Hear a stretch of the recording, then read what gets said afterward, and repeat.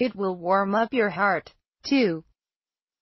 The Little Prince is not a Pixar film, but the new trailer for the summer film comes with a layer of the studio's magic dust, which has been known to give grown-ups the sniffles in movies such as Toy Story 3, Up, or WALL-E.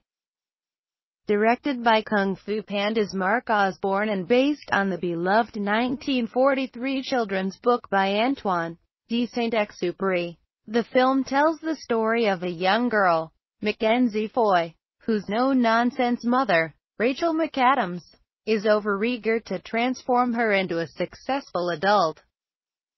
But when the girl forms a bond with her grizzled, out-there neighbor, Jeff Bridges, she learns about the magic of imagination and the story of the Little Prince, a lost boy in the desert who fell from an asteroid.